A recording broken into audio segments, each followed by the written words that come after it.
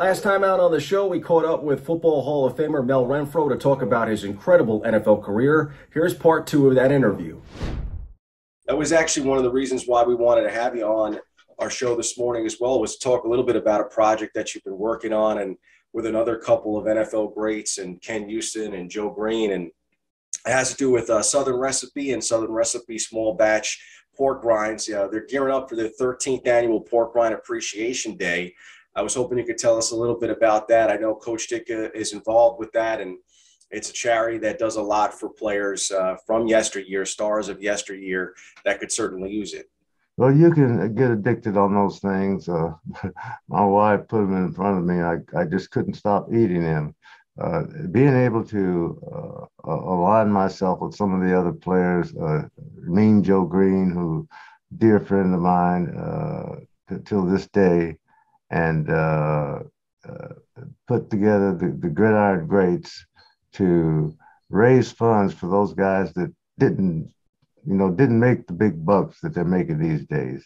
I look at some of these players who make more in one game or one play than I made my whole career. So it's incredible the amount of money that they make. But the guy that when we played, we didn't make that kind of money. So there is a need to raise funds to help those guys with their physical and emotional needs. And Mel, many times retired greats, like we said, from that era, often struggle with paying bills. And, what can fans at home do to try to assist them? I mean, they grew up watching these players. They idolize them. They love them. People, of course, that were your fans. What can they do to step up to try to help them out? Just get involved, pull up the website, see where you can participate in donations and follow what's going on. Like I said, Mike Ditka and I go back from the beginning, and he's got a heart of gold. I'd do anything for the guy. He called me right now. I'd fly to Chicago and have lunch with him. But it's a need that you can't imagine someone who played the game, who had the notoriety, who has no money now, can't even pay their bills or their rent, can't take care of their families. That's why we reach out as far as we can and do what we can to help these former players.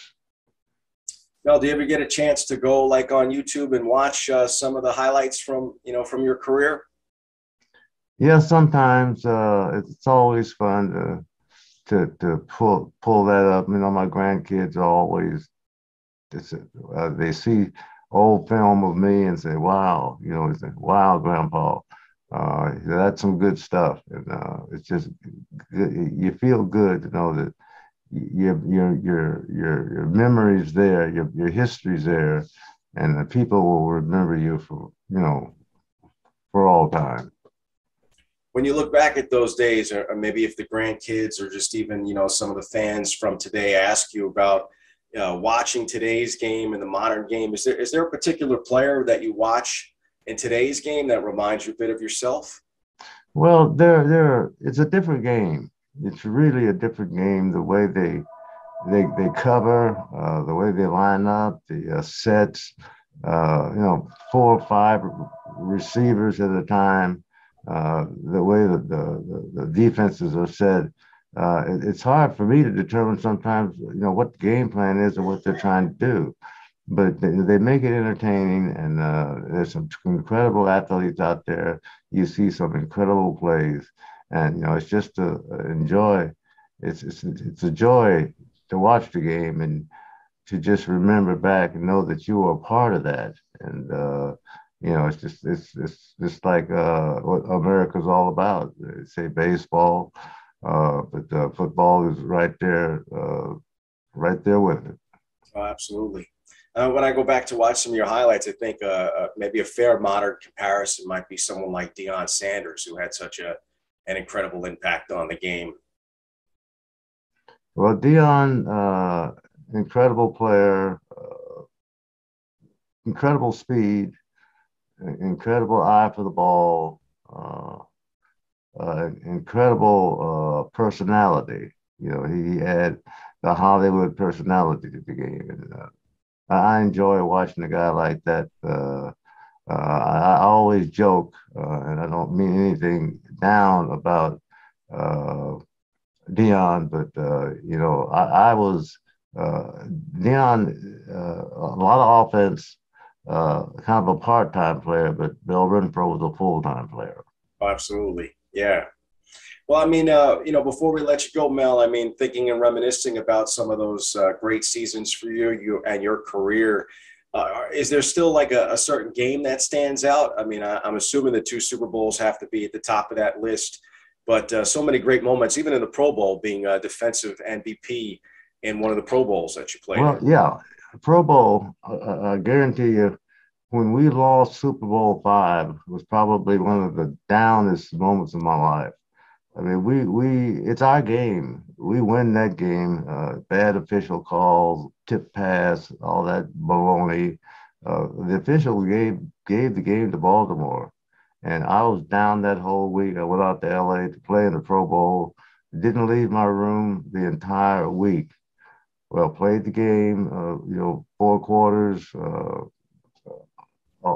on defense, all special teams, returned two punts for touchdowns, and was named offensive MVP as a defensive back. And I think that kind of brought me back to life and took some of the sting out of losing Super Bowl five. And fortunately, we came back the very next year and won Super Bowl six. So, it was a Cinderella ending. And that I think that Pro Bowl really brought me back to life at a very down time. That's wonderful, Mel. And, I don't know how often, I'm assuming that you probably do. I mean, I see your Cowboy shirt there. I mean, are you still watching the team a lot? I know after your playing days, you had gone on to scout and coach and work in different capacities, especially as a motivational speaker, but still keeping tabs on the Cowboys. Have been playing pretty well this year. Oh yeah, no question about it. I'm right on top of it. It's hard to understand sometimes the roller coaster, the up and down, and it seems like it's a team effort. When they play bad, they all play bad. When they play good, they all play good. So if the coach could find the key to why that is happening and put some consistency in how they play, each and every game, each and every play, I think they've got a chance to do very well this year. They definitely appear to have the talent to win the whole thing, especially when they're playing at their best.